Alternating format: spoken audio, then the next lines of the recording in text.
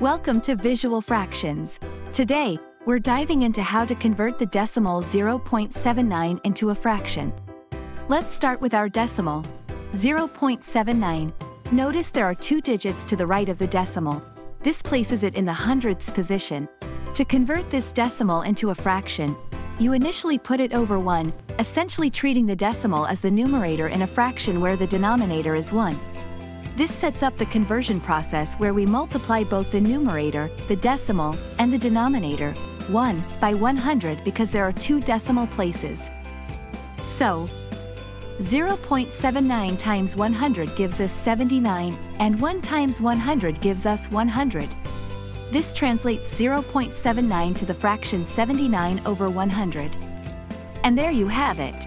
The decimal 0.79 when converted to a fraction equals 79 100ths. This fraction is in its simplest form and cannot be further simplified. If you found this tutorial helpful, remember to smash that like button and subscribe to Visual Fractions for more practical math insights. Thanks for watching.